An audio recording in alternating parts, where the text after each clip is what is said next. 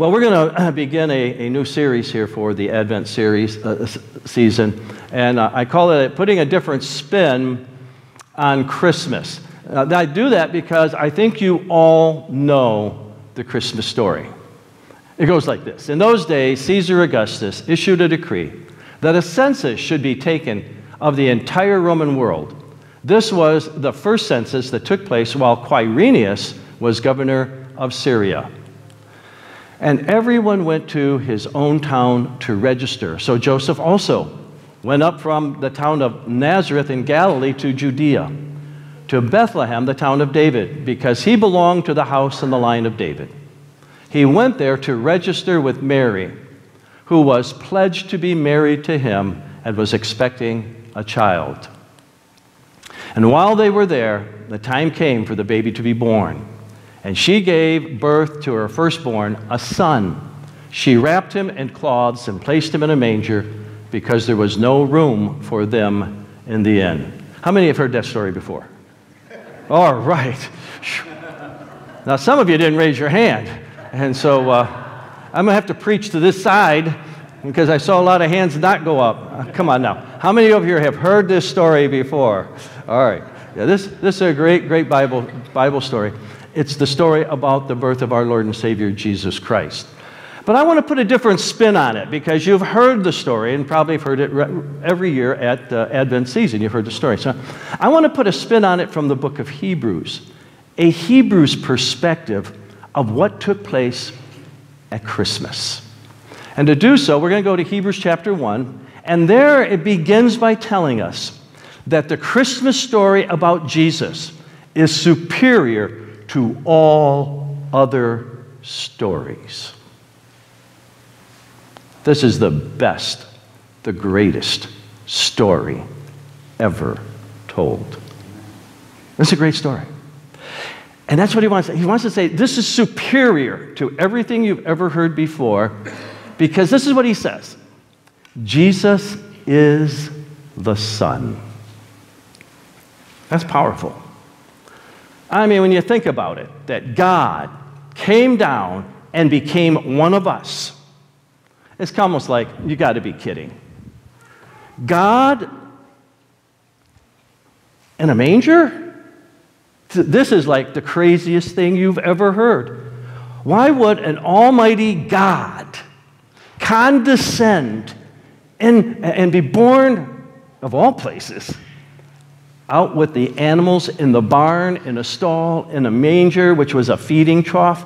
My goodness, this is almost unbelievable that God would do that. Well, let's begin the passage here. In the past, God spoke to our forefathers. Yeah, he spoke to Adam, he spoke to Noah, he spoke to Abraham, he spoke to Isaac, Jacob, Joseph, and we could just go down the list. He spoke to all the kings and, all the way through the Old Testament. He spoke to all of them. And it says that he spoke to our forefathers through the prophets. Now, there's the major prophets and the 12 minor prophets, and we got 17 of these prophets listed in the Old Testament, but there are even more that weren't even recorded. And a prophet is somebody that God speaks directly to, and then he gives the message, and he says, in the past, God spoke to our forefathers through the prophets many times. Over and over, God sent someone to them. He sent a prophet. I was reading in Samuel, and there's in 2 Samuel, 1 Samuel chapter, I think it's 2 or verse 3, chapter 3. At the very beginning it says, and the word of God was rare in those days, because there were not many visions or dreams. It was rare. It was sparse. So every now and then, God would intrude in time with a prophet, and he would bring a message. And he says here, in the past, God spoke to our forefathers through the prophets many times and various ways. Sometimes he heard an audible voice, the prophet, and then he passed that on. Sometimes he had a vision, and he passed that on. Sometimes it was in a dream. He was asleep, not awake while he was seeing what he was seeing. And God spoke to him. Sometimes it was with writing. One time a hand appeared on the wall and wrote some letters on the wall, and God was speaking. Sometimes it was through miracles, but God was speaking. He did this many times over, our Bible alone, over 1,500 years, even longer than that. It took for the Bible to be written as we have it today through 40 different authors We have a Bible with 40 different authors over 1,500 years. We got this one record, a harmonious whole, a story, and he said, man, this is an awesome book. Now, I've enjoyed going through the book of Judges in this last fall season. We went right through the whole book of Judges, but the stories there, they were awesome. But this is what he says. But in these last days, he has spoken to us by Son. Son. To make this make sense in English, most translations have put another word in there, the Son, his Son, a Son. But the Greek text really just says Son. He's spoken to us by Son. You see, he's contrasting him to forefathers, and he's contrasting him to the prophets, and he's trying to say the quality of the person is so much superior. This is the Son of God.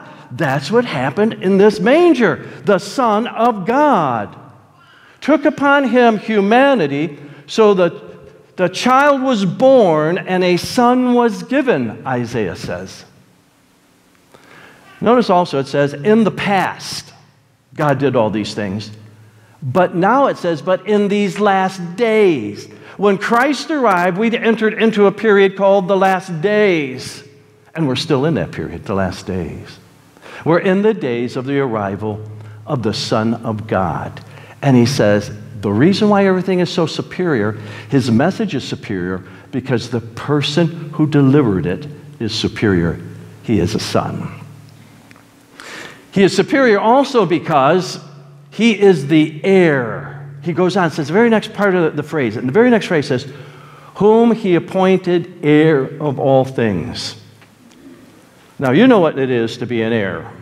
When my parents passed away, they had made out a will, also a trust, and the things in that will and trust laid out who the heirs, who would receive the benefits of all that my parents had accumulated in their nearly, 85 years of life. All the stuff they accumulated, and we had an executor of the will, which was my older brother, and then there was a disbursement according to that will of everything. And the text here says, the Father has appointed this Son in a manger.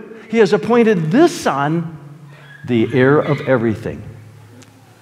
Everything belongs to him. Now, I know some of you got Christmas lists, and you're wishing to get something for Christmas.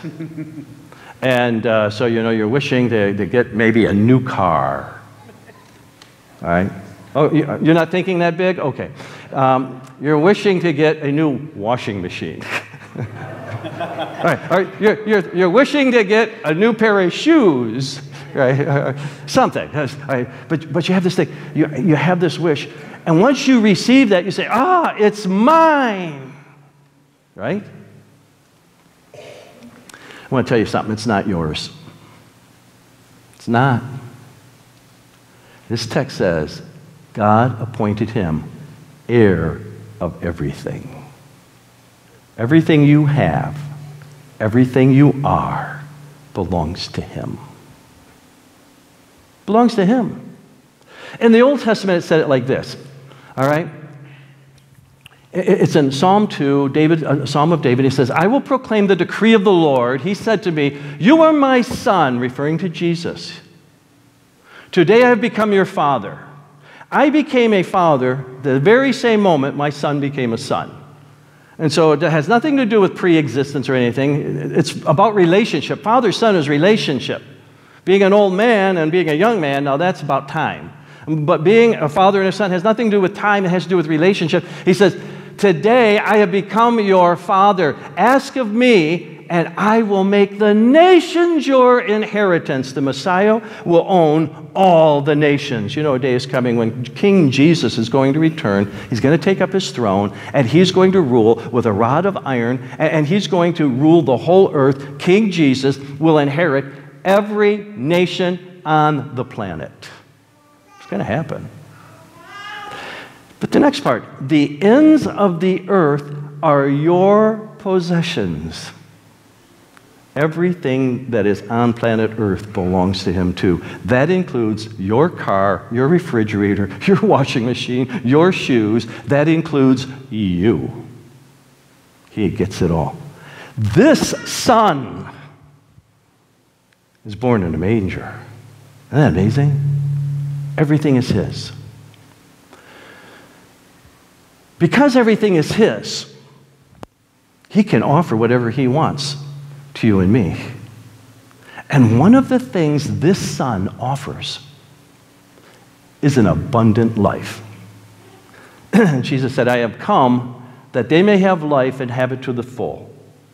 Jesus wants you. The reason why he came, he invaded earth and he came in the manger, was so that you could have an abundant life, a fulfilling life, a worthwhile life. Have a life that you live to the full, to the full. That you have a purpose, you find that purpose, you live that purpose, and you are fulfilled in life. Not only did he come so that you would have this blessing right now, but he has said to him, he said to us, I give them eternal life, and they shall never perish. He who owns everything, it says, if you receive me, I give you eternal life. Oh my, it doesn't get any better than this. You get the good life now, and then you get it forever. Forever. Jesus is the heir. Second thing he sees in the passage, we see in the passage is this. And through him, he made the universe. Some translations have, he made the world. Some have, he made the ages. Actually, the word is a time word. And then this has got me really going because I've been reading on time. And my wife knows because I've been sharing with her my thoughts. I'm reading a book on physics about the history of time by Stephen Hawking. Anybody who know who Stephen Hawking is? You know, he died not too long ago. The most brilliant physicist probably in our lifetime. Some of you are older might say Einstein was. But you do have a little debate going on there. Anyways, he builds on Einstein's theory.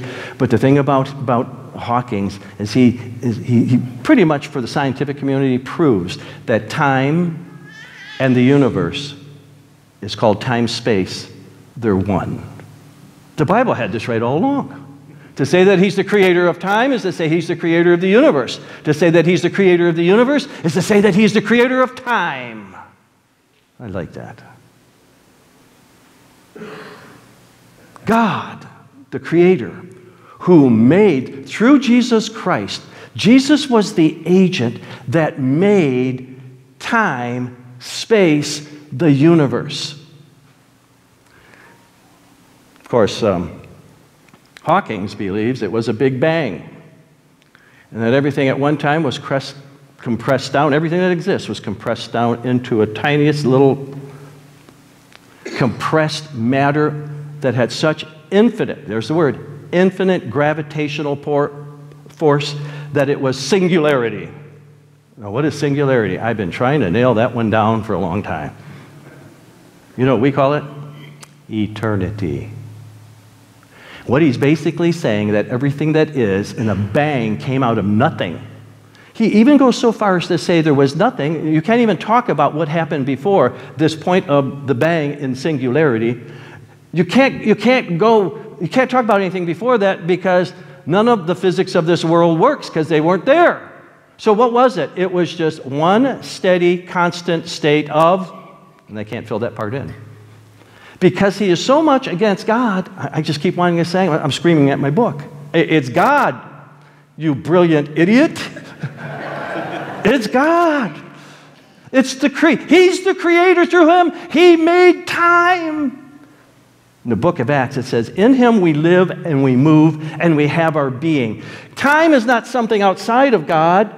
God is eternal, and it's something he created within himself. So in him we live, move, and have our being. We, in our Bibles, have the answers to the questions that these profound physicists are trying to describe, but they could never bring themselves to say, it's God. In this manger is the creator. Now, this is mind-boggling to me. This blows me away. He created the body he's in. Is that amazing? He creates the baby's body that he is in. I say all this because I want to make an application to you. Since the Creator came into the world, he came for a purpose. Jesus makes no mistakes, and he placed you in the present age in which you live, the now. Not by accident, but by divine design. And he made you, as the Creator, he made you to be uniquely you. No one else is like you. I have a brother, we look a little similar, but man, we are so different. You can take two identical twins, and they're still not identical. Because there's no one else like you. He made you to be you for a time such as this. For the 21st century, he made no mistake. He didn't put you in the 15th century. He's not going to put you in the 23rd century. He put you right now in order to accomplish his unique plan for your life. You can only uncover that as you build a relationship with the Lord Jesus Christ, hearing him speak to you directly through this book. You find what he wants for you to do, and you achieve the abundant life now and eternal life to come. Isn't this awesome? He's finding a lot in this Jesus that came. The third thing that we find in this passage is the Son is the radiance of God's glory. The effulgence of God's glory. One person I read this week about this passage said, Jesus is like the ray, and the Father is like the sun. You can't have the ray without the sun, and you can't have the sun without a ray. They're so linked. Jesus here, though, what he's saying, that he radiates the effulgent glory of God. Everything that God is, Jesus is. Every attribute that God has, he has. Characteristic. He radiates that. And so that it tells us when the Word, Jesus Christ, the second person of the eternal Trinity, became flesh, he dwelt among us. And then John adds this in John 1:14. We beheld his glory. That made early artists paint Jesus with a halo. You know, put a halo around him, a glow. Because they take this literally, that there was an effulgent glory going up. Now, at the transfiguration of Jesus, he really did glow in a future glory. But Philippians tells us that when he came into the world, that he laid aside that glory. He emptied himself of that manifest glory of which no man could look at it and live. He laid that aside, and he took upon him the form of a servant, and he was made in the likeness of men. There was Jesus. Glory, his glory was still there in a degree, but the full effulgence of it was emptied, lessened, so he could walk about among us. I don't think he glowed. I don't think he had a halo on. So even when I draw him, I'll still put the halo on. That's so you know which one of my figures is Jesus. Otherwise you say, hey, they all look alike. Well, as soon as I put a halo on, oh, that one's Jesus. Yeah. So, but he has this radiance of glory. Now think about this. He has the radiance of glory, and the Bible says he dwells in our hearts by faith. The glory of the Lord can manifest itself in my life and your life too. That's why the scriptures say this. When Jesus invades your life, whether you eat or drink or whatever you do it all for the glory of God. He's not asking something you can't do. Bring glory to him, because the one who is the glorious one resides within you by faith in your heart. When you believe the glory is there, you can change your life in such a way that whatever you do it for his glory. That's all wrapped up in the manger. Fourth thing I say in this passage is that he is a representative. The Son is a representative. the prophets and the forefathers, they weren't. It says he is the exact representation of his being. Some translations will have essence. It is his immaterial substance. I don't know how else to describe it. It's, you know, we have a body and then we have a spirit. That immaterial being.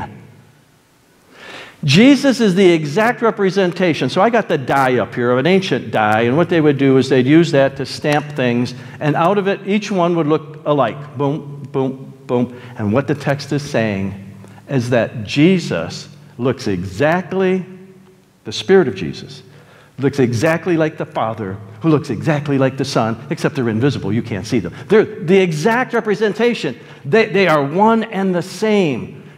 Each person is God. Jesus is that representation. So it doesn't surprise me when the prophet Isaiah says that his name will be called Emmanuel, which means God with us. And then when Jesus is born to fulfill that prophecy, they say his name is Emmanuel. And by that, the name is actually a sentence. God is with us. Because God was the person in the body of Jesus. And so it's so real that Jesus says, anyone who has seen me has seen the Father. And what I draw from this is if we're ever going to have a relationship with God the Father, we're going to have to do it through the Son, because he's the exact representation. If you want more, he's always going to say, just look to the Son, look to Jesus, look to Jesus. Jesus is the way to the Father. And the passage goes on and says, this is a superior message, this Christmas message, because he's sustaining all things by his powerful word. The word sustaining means to bear along. So it's to carry. He is lifting up the entire universe, and he is carrying it to its destination. He's taking it where he wants it to go. And he's doing it by his powerful word. His powerful word. The whole idea that he is carrying it's because he is actually holding everything together. Now, in Stephen Hawking's a brief history of time, he talks about the Big Bang and the entire universe, how the universe came, and it was compressed down to this one little thing at the beginning of the Big Bang and all of that. And he says, well, if we're going to study physics, we got to go not just large universe, we have to go small, tiny. And so they study atoms and they study quarks. How many are familiar with quarks? Little quarks. I'm reading along and I discover something that Stephen Hawking's the most brilliant physicist of my lifetime. He is both a scientist. He believes in the science of physics, and he believes in the religion of physics. I said, what do you mean he believes in the religion of physics? Well, I'm reading along, and all of a sudden he shifts gears. He's stating these facts, and all of a sudden he says, it is believed. I said, what? It is believed? What is believed? And then he starts theorizing, because the truth is, he didn't know. He doesn't know. And then later he'll say, I'm not so sure that there won't come another theory that'll replace my theory. And so he says, he really doesn't have absolute truth. He's shooting in the dark. Well, we're on quarks. This part that really got me. We're on quarks. You got to explain an atom. There's an atom with an electron flying around it, right? I've never seen one. Anybody here ever seen one? No, we haven't seen one. Okay. You've seen one? No, you're pulling my leg. You never seen one. There's an electron flying around the proton and the neutron that's at the center of this thing, and they're in different configurations. And then, everybody thought that was the smallest thing there ever was, the atom. And then somebody comes along and says, oh, no, there's something smaller than the atom. It's quarks that make up the neutron, the proton, and there's multiple quarks within one. And then the most amazing thing is he's writing and telling how they don't know how it holds together. And so what do they call it that holds it together? They call it the strong force. And may the force be with you, too. The strong force. My Bible tells me that God is sustaining his universe, as big as it is. But in this passage in Colossians, it says, for by him, Jesus Christ, all things were created. He's your creator. We've been establishing that. Things in heaven and earth. This is a Hebrew merism. They don't have a word for universe in Hebrew, so you take extreme opposites, the heavens and the earth, and that covers everything in between. It's the word for universe. It says, the entire universe he created. Then he says, visible and invisible. Well, I can't see that atom, but he made it too. I've never seen a quark. They haven't either. Never saw one.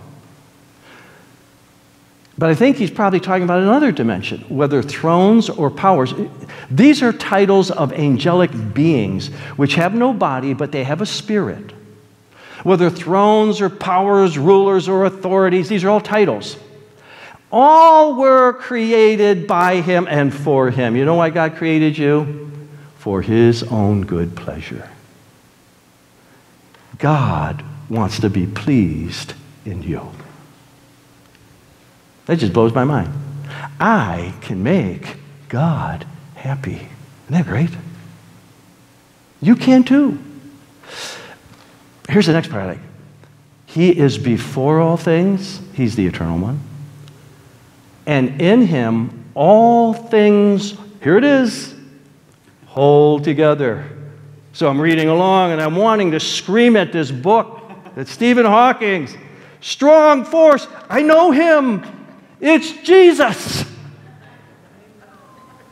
King James says, in him all things consist, hold together. He's the one who's holding it all together. Listen, it is this God, this Jesus, that was laying in the manger on that Christmas morn. Isn't that amazing? This is amazing.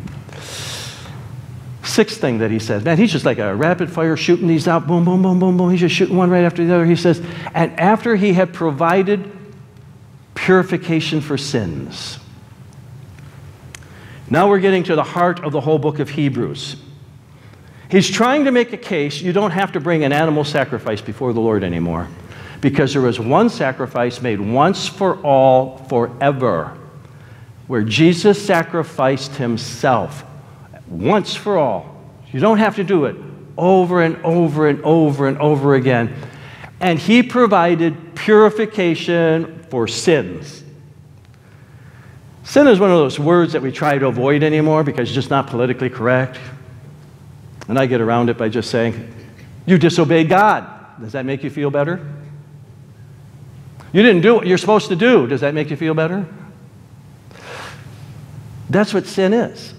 I either actively disobey or I neglect to do something I should do and I know better.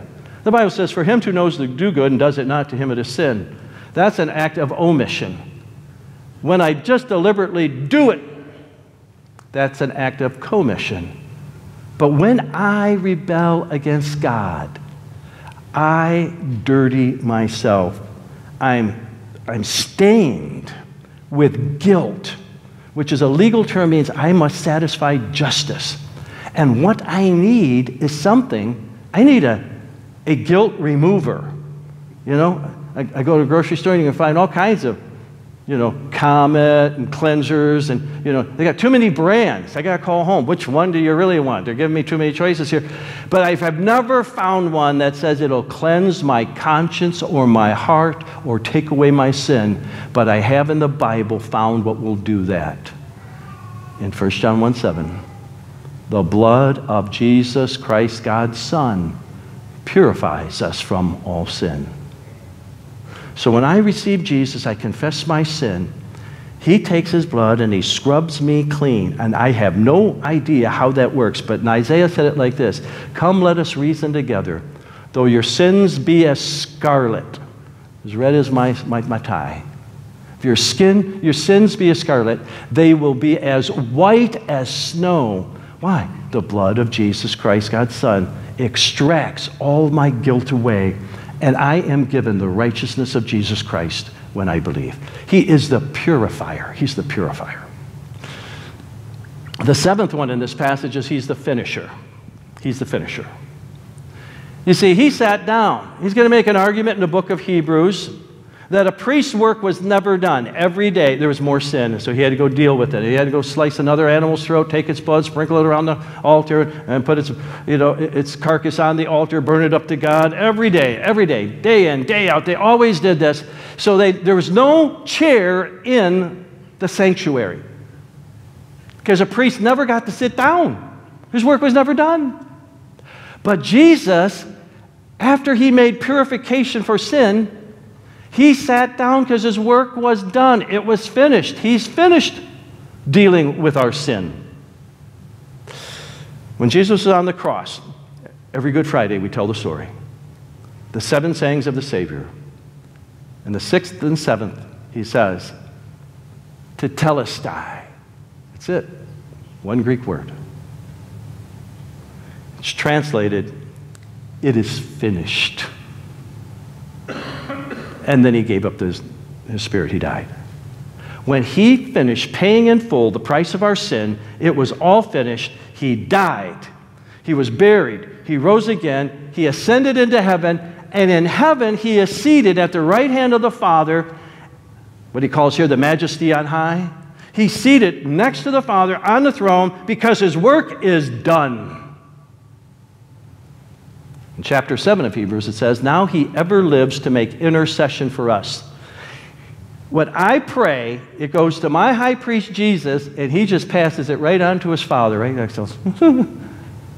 And the Father gives him the answer and brings it back to me. I have a relationship with God, and that's what this is all about, because it is finished. It is finished. He said that, he bowed his head, he gave up his spirit. I want you to think about this in this Christmas season. It's about God sending his Son into the world to speak God's love into your life. The prophets spoke, the forefathers, they talked, but this is God sending his Son to say, I love you. I'm enduring all that I'm enduring for you. I went to the cross for you. I died for you. I was buried for you. He's speaking his love to you. The second thing is, he's offering you an inheritance that's starting right now. You can have an abundant life right now. And not only abundant life right now, but then eternal life to come. Listen, he wants to expose you to the radiant glory of God. He wants you, as you search the scriptures, you'll find this glorious Savior. And the more you get to know him, the more the glory of the Lord will begin to manifest itself in your life, and you'll begin to do those things that glorify him. Whether it's eating or drinking or whatever you do, you'll start doing it for the glory of God. This Christmas, think about this. He came to show you who God really is. He is the express image of God. He's his exact being. If you want to have a relationship with God, you must have a relationship with Jesus. You must. Next one. He is upholding everything. In him, everything consists. He's carrying his universe to where it's going. And he is actually working everything in your life together for good. Everything. And I don't know what it is in your life that you say, oh man, I can't believe this is happening to me. He's working everything together in your life for good. He's a purifier of your life from every stain of sin that you ever commit. You go to him, he'll scrub it clean. And he has finished what you started and messed up. He's finished by cleaning it up. Now listen, all this was wrapped up in a manger.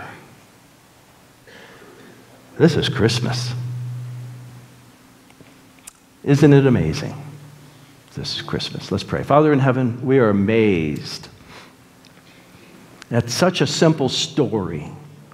It seems so unbelievable to so many, but is packed with a glory that belongs only to you. a Savior is born, which is Christ the Lord. The Lord. In this Advent season, may we meditate on, Lord, your greatness of who you are and that you came into the world for me. Thank you, Lord Jesus. In your name we pray. Amen.